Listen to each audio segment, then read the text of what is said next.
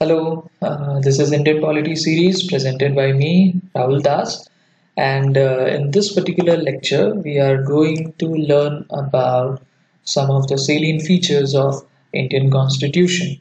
So इस lecture में हम Indian Constitution के कुछ features को discuss करेंगे और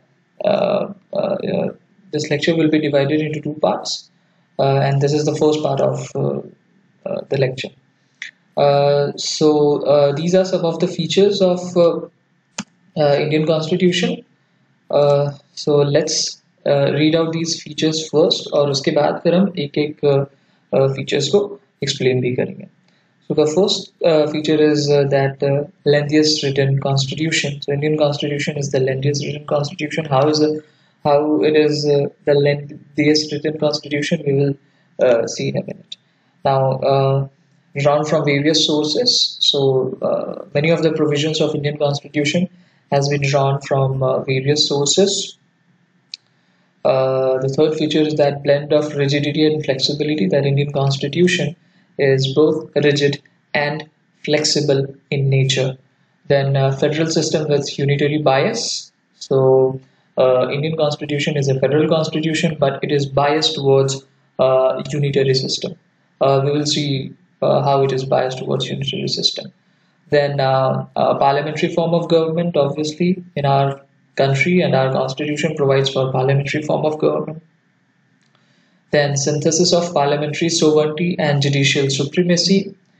So there is a link and synthesis, blend of parliamentary sovereignty and judicial supremacy.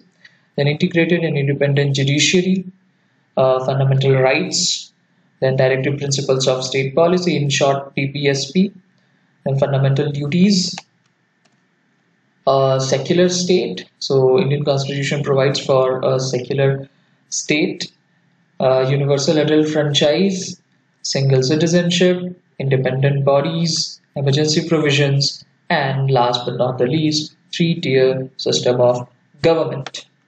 So now we will come to our next feature.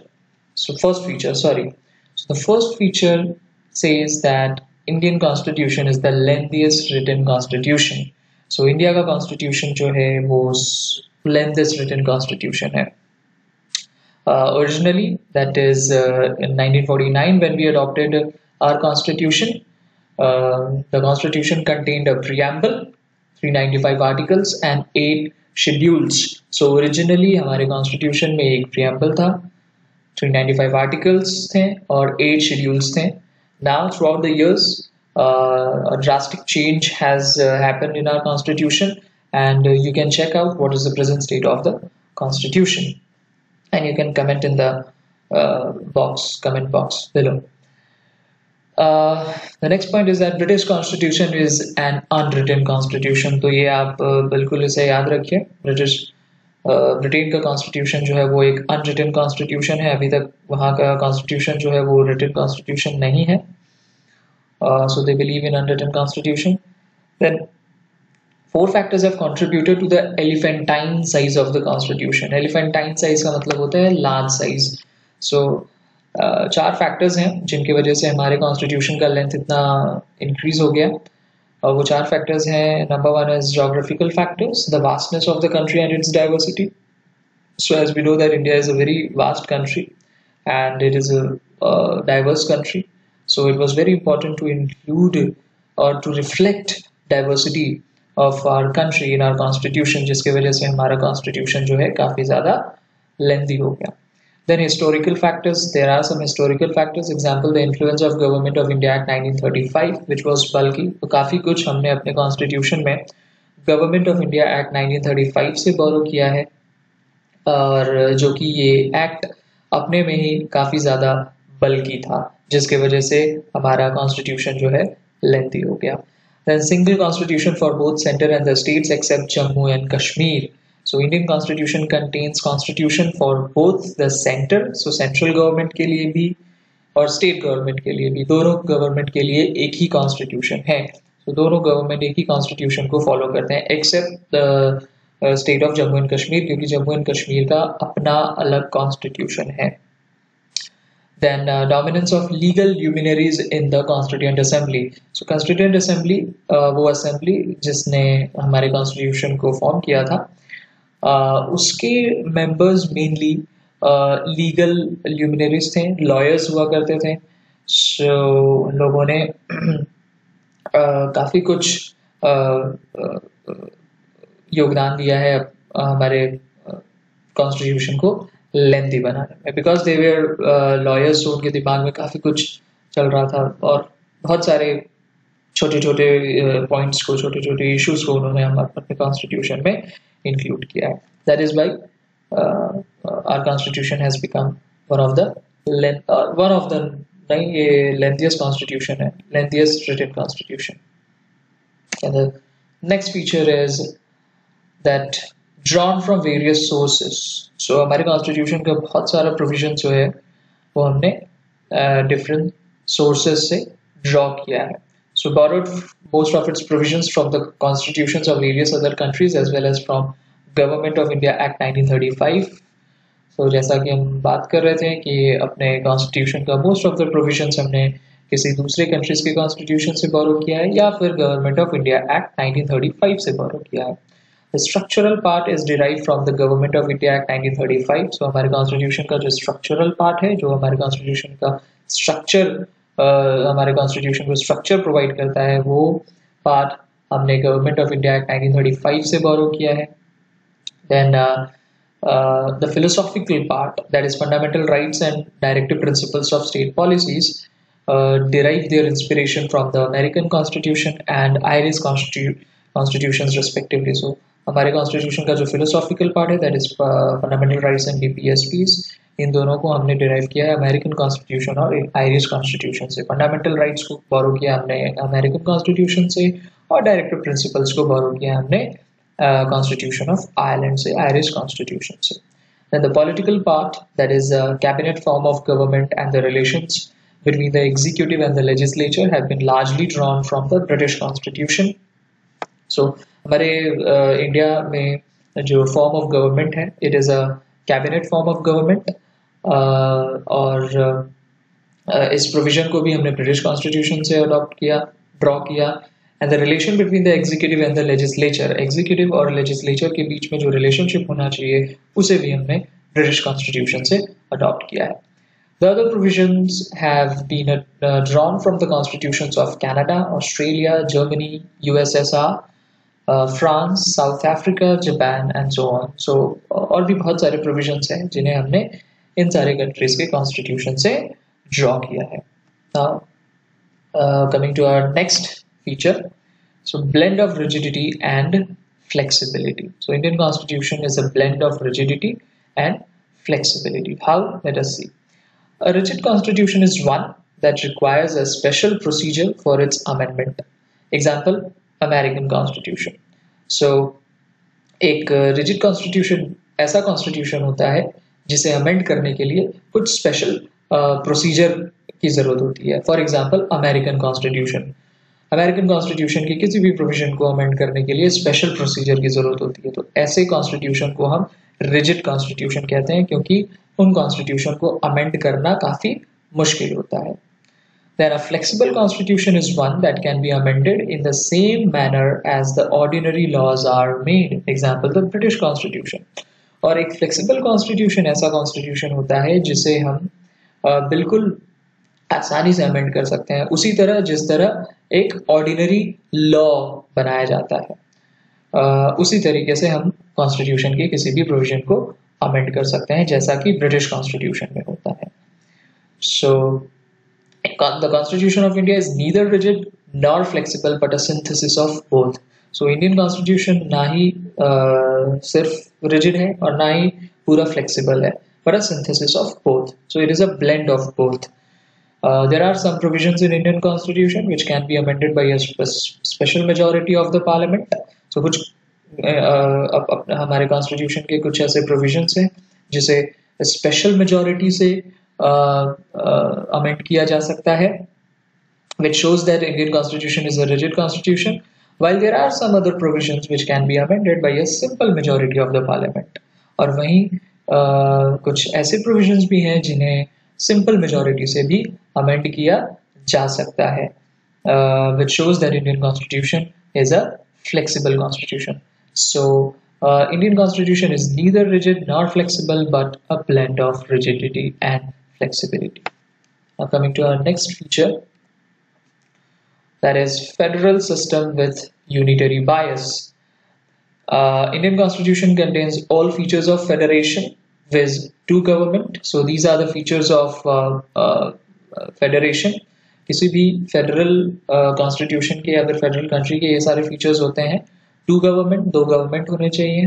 Division of powers, there should be division of powers between two form of government. Then written constitution, एक written constitution होना चाहिए. Supremacy of constitution, constitution should be supreme. Rigidity of the constitution, independent judiciary and bicameralism. Bicameralism का मतलब होता है to houses of law making. So there should be two houses where laws can be made. उसे हम बोलते हैं bicameral. So two legislature basically, जैसा कि हमारे country में भी है, that is Lok Sabha and Rajya Sabha. So Indian Constitution में ये सारे features हैं, which shows that Indian Constitution is a federal constitution. However, the Indian Constitution also contains a large number of unitary features also, like a strong center, single constitution, एक ही constitution है states और center दोनों के लिए. Single citizenship, our constitution provides for single citizenship. No dual citizenship is given in our country, जैसा कि United States of America में होता है. Integrated judiciary, हमारे country का judiciary जो है वो integrated है.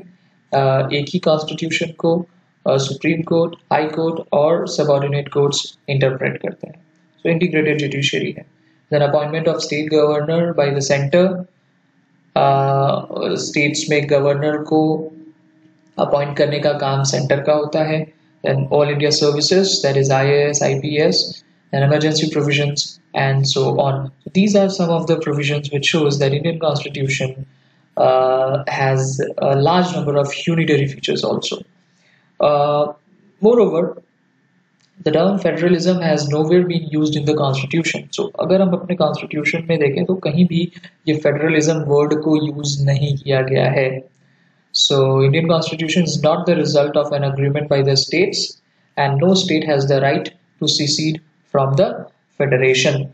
So Indian Constitution में Indian Constitution जो है वो it is not a result of an agreement by the states. So ऐसा नहीं हुआ कि different states ने मिलकर एक country form किया या फिर एक constitution form किया. That is why no state has the right to secede from the federation. So किसी भी state को, इस state के पास ये right नहीं है कि वो इस federation से, इस union से वो अलग हो सके. No state has that kind of right.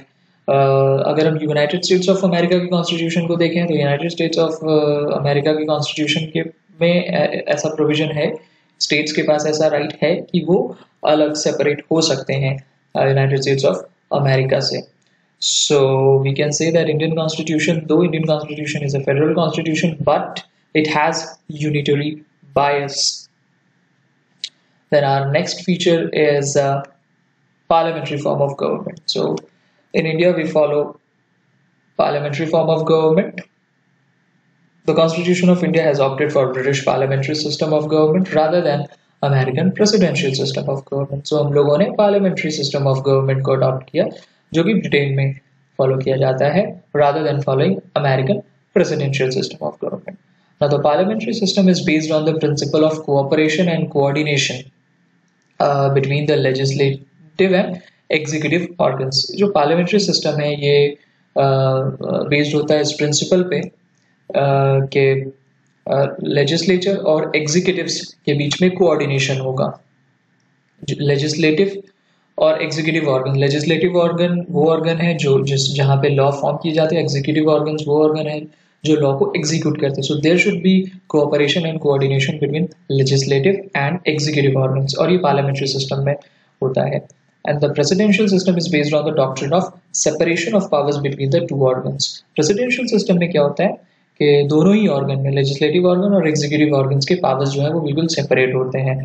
Then the parliamentary system is also known as the Westminster model of government. So if you want to learn more about what is Westminster model of government, you can search for this over internet, and you can also comment in the comment box about this Westminster model of government. What is this Westminster model of government?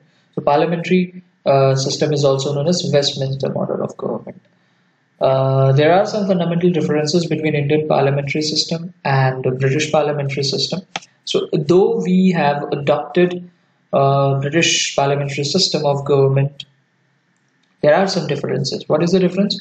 Indian Parliament is not a sovereign body like the British Parliament. So India की जो Parliament है वो sovereign body नहीं है Britain के Parliament के जैसे. Britain का Parliament जो भी law बना देता है वो बिल्कुल sovereign है. उसे वहाँ के courts जो है वो judicial review के process के through से negate नहीं कर सकते हैं उस law को. But इंडिया में ऐसा नहीं है. इंडिया में सुप्रीम कोर्ट के पास ऐसा पावर है कि वो जुडिशियल रिव्यू का यूज करके किसी भी लॉ को अनकॉन्स्टिट्यूशनल साबित कर सकते हैं. So Indian parliament is not a sovereign body like the British parliament. Second difference is that Indian state has an elected head, that is India is a republic, while the British state has hereditary head, that is Britain is a monarchy. So India में हमें पता ही है India is a republic, and India के जो head है जिसे हम president भी बोलते हैं वो इलेक्ट किया जाता है. बट ब्रिटेन में ऐसा नहीं है. ब्रिटेन में वहाँ की जो हेड है वो मोनार्की है, जो कि जिसे हेड नहीं किया जाता वो हेरिडिटरी है. The next feature is synthesis of parliamentary sovereignty and judicial supremacy. So there is a synthesis or a blend of parliamentary sovereignty and judicial supremacy in our constitution. How? Let us see. The doctrine of sovereignty of parliament is associated with the British Parliament, and the principle of judicial supremacy with that of American Supreme Court. So ये जो doctrine है sovereignty of parliament की वो associated है British Parliament से, और judicial supremacy का जो principle है वो associated है American Supreme Court से. Now, the framers of Indian Constitution have preferred a proper synthesis between the British principle of parliamentary sovereignty and the American principle of judicial supremacy. So, Indian Constitution के framers ने ये prefer किया कि हम British principle को भी adopt करेंगे और American principle को भी adopt करेंगे. That is parliamentary sovereignty भी रहेगी और judicial supremacy भी. So there will be a balance between these two organs. The Supreme Court, on the one hand, can declare the parliamentary laws as unconstitutional through its power of judicial review. So, India में Supreme Court के पास ये power है कि वो parliamentary laws को unconstitutional बता सकती हैं through its power of judicial review. और दूसरी ओर पार्लियामेंट के पास भी ये लॉ है, राइट है कि वो किसी भी कॉन्स्टिट्यूशन के किसी भी प्रोविजन को अमेंड कर सकते हैं अपने कॉन्स्टिट्यूएंट पावर के थ्रू. सो यहाँ पे हम देख सकते हैं क्लियरली कि there is a balance between judicial review and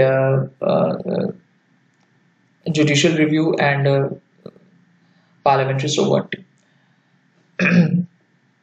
So this was the first part of the two lecture with regard to the features of Indian Constitution. The second part is the second part will come very soon, so stay tuned. Thank you for watching the lecture. Thank you.